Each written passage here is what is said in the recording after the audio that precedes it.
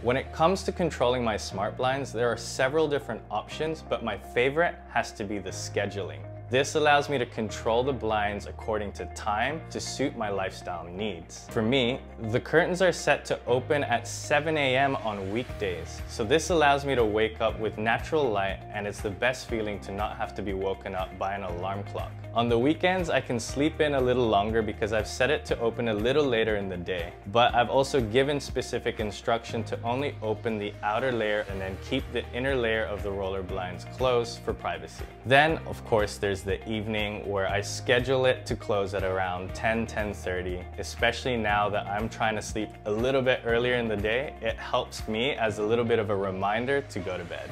When I want to have a bit of fun, I also have the option to use voice control. These smart blinds are compatible with Google Home and Alexa, so you can control any of your blinds by giving it specific voice commands. There have been situations where it's been extra handy when I have my hands full and I just want to close the blinds for a bit of privacy. Just to show you how it works, for example, I can tell Google, "Hey Google, privacy." Closing down the blinds now. When I'm going to bed, I can tell Google, "Hey Google, go to sleep."